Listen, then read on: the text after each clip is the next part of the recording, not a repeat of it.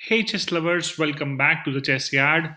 This is dhairyabagga, and today I'll be showing you one of the interesting chess games that had the Lucena position. Now, this is a typical endgame position which can come up, and there's only one way you can deal with it.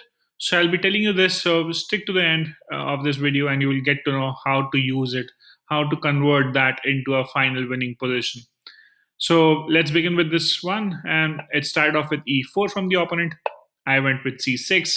Opponent plays a bishop to c4. And I went with d5. Opponent takes here. I take back. And bishop goes now to b5, trying to give me a check.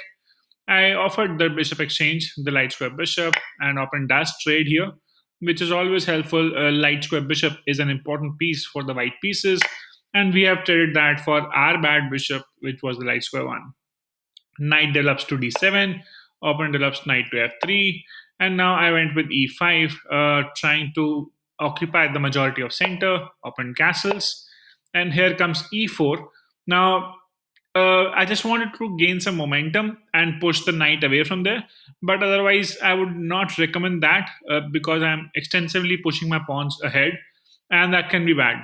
Here opponent plays knight to d4, and I went with bishop c5, again hitting the knight, and now knight to b3. Now if you see, the opponent has only moved the knight now for a third time already in the ninth move, which is not the right way. You should not be moving the same piece again and again in the opening. Your first 10 moves, try to make sure that you get a good solid position in the opening. You develop all your minor pieces. If you see here, the opponent hasn't developed the knight and the bishop on the other side of the board, has exchanged the only piece which was developed earlier, which was the light square bishop, and now the knight is being chased around.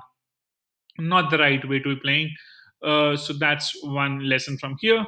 Now, before we continue with this game further, I request you to subscribe to my channel and press on the bell icon so that you don't miss out on any of the videos that I'm posting up daily without a miss.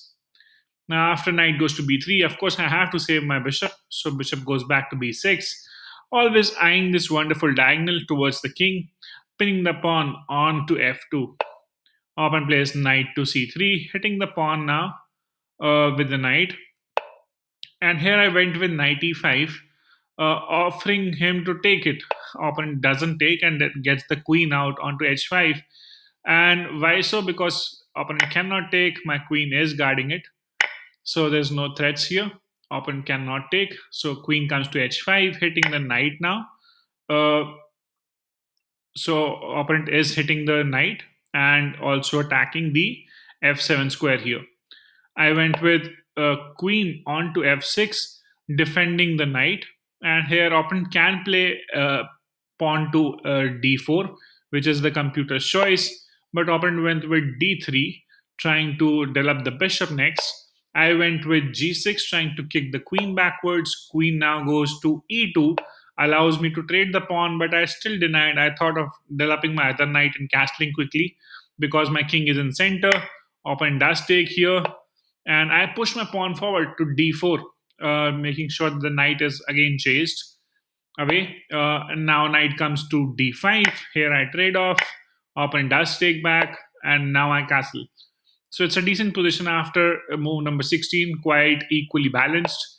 Opponent places bishop to e3, which is a blunder, and I took on that. Maybe opponent had a mouse slip there. I took on, and then I sidestep with the queen. Opponent goes king to h1. Here I tried to exchange the queens of the board because I will be having advantage after a trade happens. And then rook comes on to e1, trying to hit the bishop. And the knight goes to c4, defending the bishop. Now the other rook also attacks my bishop, and I got back onto b6.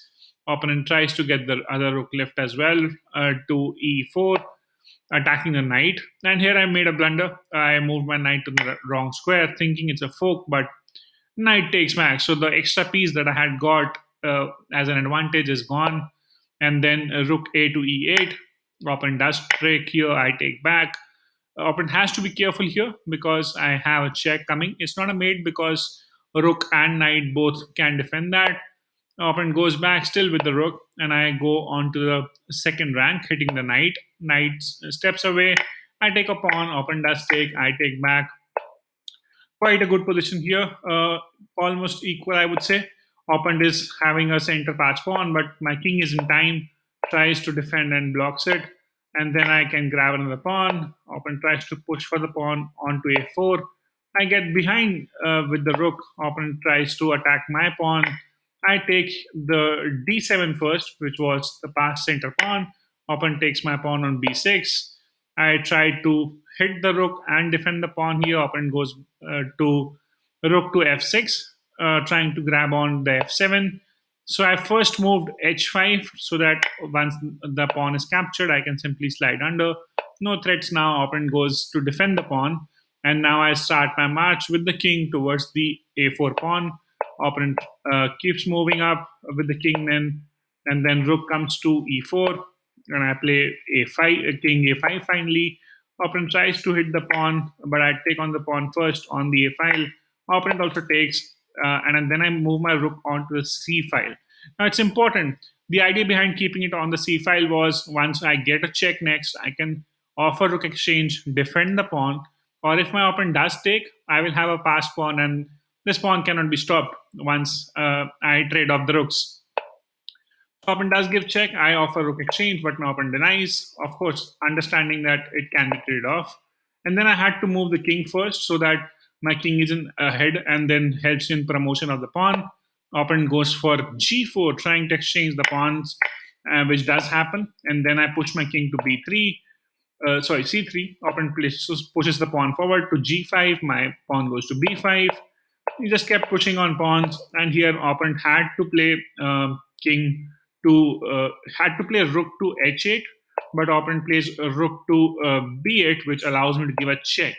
So opponent had to not allow me to give a check, which opponent does eventually. And after king to g3, I give another check and grab the pawn. And now to be noticed, my pawn is still defended, so I have no issues. Opponent goes to king to e3. And I go to d7, rook d7, trying to make sure the king is cut off from the d file. Here, opponent gives a check, and I go with king to b2. Opponent pushes the king down, but cannot do much because I have this control of the d file. And then I move my rook to d4. Opponent hits my rook with the king, so I had to get it down again. And then I just maneuver my king to sidestep. Opponent gives a check. I push my king to b1, and then the final pawn push. Now, this is the Lucena position. The whole idea behind this and to convert this into a winning position is get your king around upwards, and once you can get your rook onto the 4th or 5th rank, and then you can get the rook in between and trade off the rooks so that you can push the pawn eventually. That's how the only way you can do this, and that's what I try to do here.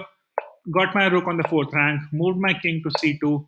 Opponent gives a check. Now I come to b3, and now there's one final check which can come, and then I defend with the rook. That's like creating a bridge in between the king and the opponent rook with my own rook. That's a bridge created, and that's the Lucena position solving. Opponent can take but doesn't take. I promote to queen. And now it's end moments. I thought of exchanging the rooks. I had got extra queen, and then I was just playing on time there and trying to checkmate as well. But I had less time on the clock, and it ran out, so it ended up as draw. But it was a complete winning position because I knew how to solve the Lucena position, how to handle it.